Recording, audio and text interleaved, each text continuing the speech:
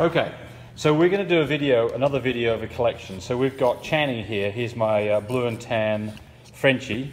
And I've got a tease girl right here who's going to be encouraging him to produce for me. We probably don't really need him, but he's a little bit, you see, he's all nervous because he's just not used to being up here. Normally this is all done on the ground in a matter of minutes. All right, so I'm going to have some things ready. So the first thing is I have here the extender. So this is a really great product, I swear by it. I've been using it for many years, Andro Pro Chill Guard ST. It's about $40 and it's good for about 4 goes. So it's about $10 a go out of this stuff. But this is an excellent, excellent product.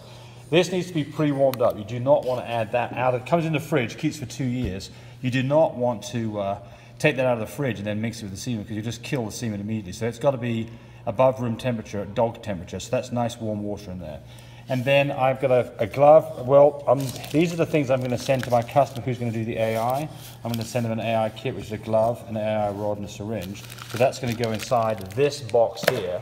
And then also I've got my shipmate product. So this is the thing that's, can you unscrew the lid on that for me? So this is the product that we use to ship semen all around the world.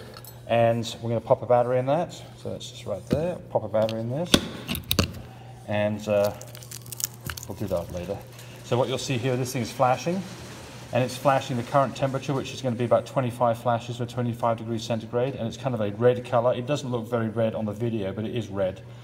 And when the customer gets this, it'll be flashing 5 times, it'll be green, which is 5 degrees centigrade. And this product here will hold the semen, cool it down very slowly, and then hold it the entire time at 5 degrees centigrade for up to a couple of days, actually up to 3 days.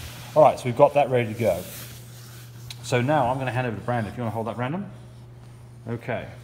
So I'm going to put a glove on. Do I need to put a glove on? Not really, because this is not a sterile process. But okay. So this is what we're going to put it in. This is called a World Pack. It's a sterilized product.